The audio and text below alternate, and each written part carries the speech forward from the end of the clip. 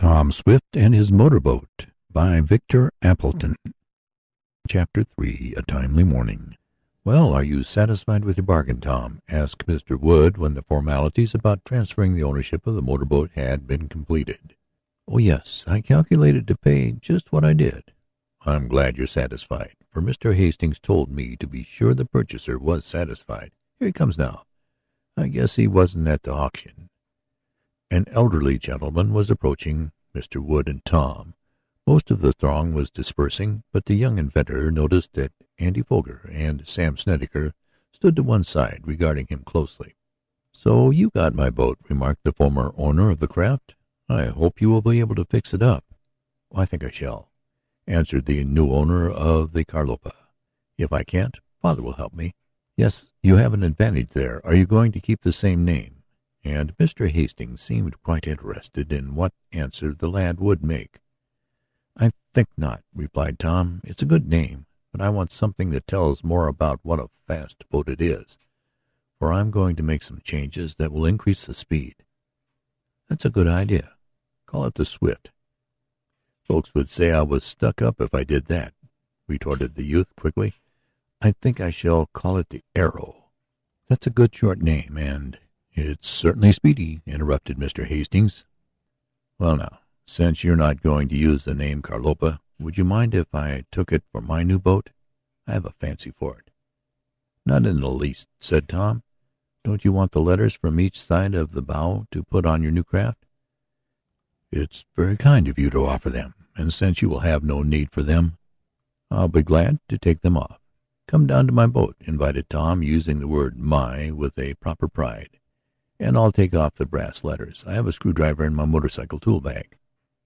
As the former and present owners of the Arrow, which is the name by which I shall hereafter designate Tom's motorboat, walked down toward the dock where it was moored, the young inventor gave a startled cry. "What's the matter?" asked Mr. Hastings. "That man. See him at my motorboat?" cried Tom. He pointed to the craft in the lake.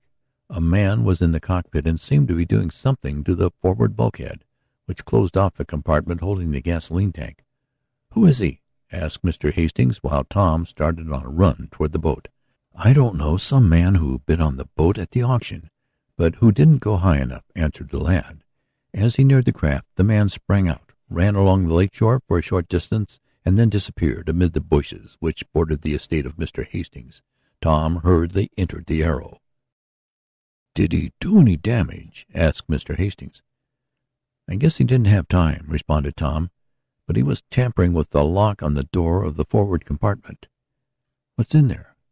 "Nothing but the gasoline tank. I keep the bulkhead sliding door locked on general principles." "I can't imagine what the fellow would want to open it for." "There's nothing of value in there." "Perhaps he isn't right in his head." "Was he a tramp?" "No, he was well dressed, but he seemed very nervous during the auction, as if he was disappointed not to have secured the boat. Yet what could he want in that compartment? Have you the key to the lock, Mr. Hastings?"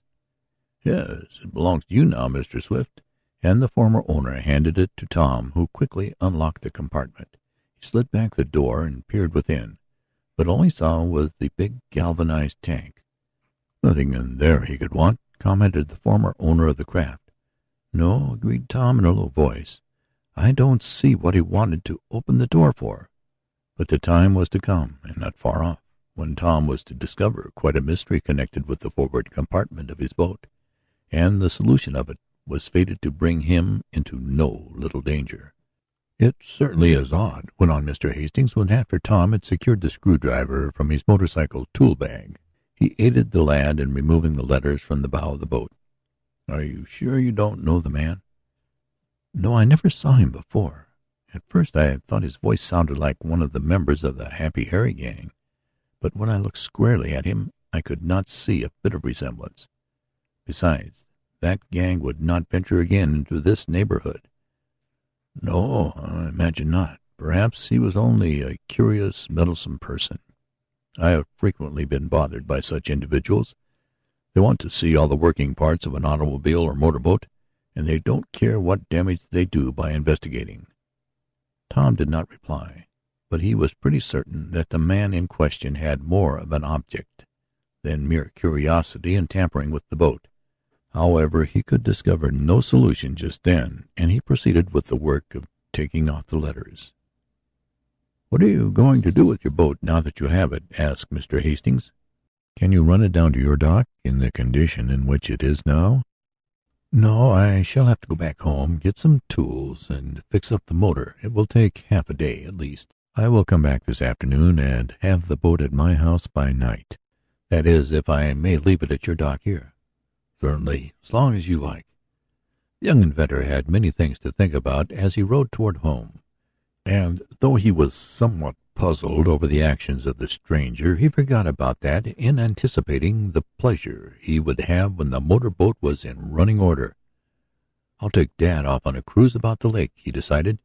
"He needs a rest, for he's been working hard and worrying over the theft of the turbine motor model. I'll take Ned Newton for some rides, too, and he can bring his camera along and get a lot of pictures. Oh, I'll have some jolly sport this summer." Tom was riding swiftly along a quiet country road and was approaching a steep hill, which he could not see until he was close to it, owing to a sharp turn. As he was about to swing around it and go swiftly down the steep declivity, he was startled by hearing a voice calling to him from the bushes at the side of the road. "Hold on there. Hold on, Mr. Swift," cried a man, suddenly popping into view. "Don't go down that hill." "Why, it's Eradicate Sampson!" exclaimed Tom, quickly shutting off the power and applying the brakes. "What's the matter, Rad? Why shouldn't I go down that hill?" "Because, Mr. Swift, there's a powerful monstrous tree trunk right across the road at a place where you can't see it till you gets right on top of it. If you done hit that there tree, your lickety-split machine, you sure would land in kingdom come. Don't go down that hill." Tom leaped off his machine and approached the man. Eradicate Sampson did odd jobs in the neighborhood of Shopton, and more than once Tom had done him favors in repairing his lawnmower or his wood-sawing machine. In turn, Eradicate had given Tom a valuable clue as to the hiding place of the model thieves. "How'd the log get across the road, Rad?" asked Tom. "I don't know, Mr. Swift. I see it when I come along with my mule, Boomerang, and I tried to get it outer the way, but I couldn't. Then I left Boomerang and my wagon at the foot of the hill, and I come up here to get a long pole to pry the log outer the way. I didn't think nobody would come along, 'cause this road ain't much traveled." "I took it for a shortcut," said the lad. "Come on, let's take a look at the log." Leaving his machine at the top of the slope, the young inventor accompanied the man down the hill. At the foot of it, well hidden from sight of anyone who might come riding down, was a big log. It was all the way across the road. "That never fell there," exclaimed Tom in some excitement. "That never rolled off a load of logs, even if there had been one along, which there wasn't. That log was put there." "Do you think that, Mr. Swift?" asked Eradicate, his eyes getting big. "I certainly do, and if you hadn't warned me, I might have been killed." "Oh, I heard your lickety-split machine chugging along when I were in the bushes looking for a prying pole, and I hurried on to warn you. I knowed I could leave Boomerang safe, 'cause he asleep." "I'm glad you did warn me," went on the youth solemnly. Then, as he went closer to the log, he uttered an exclamation. "That has been dragged here by an automobile," he cried. "It's been done on purpose to injure someone. Come on, Rad. Let's see if we can't find out who did it." Something on the ground caught Tom's eye. He stooped and picked up a nickel-plated wrench. "This may come in handy as evidence," he murmured. End of chapter.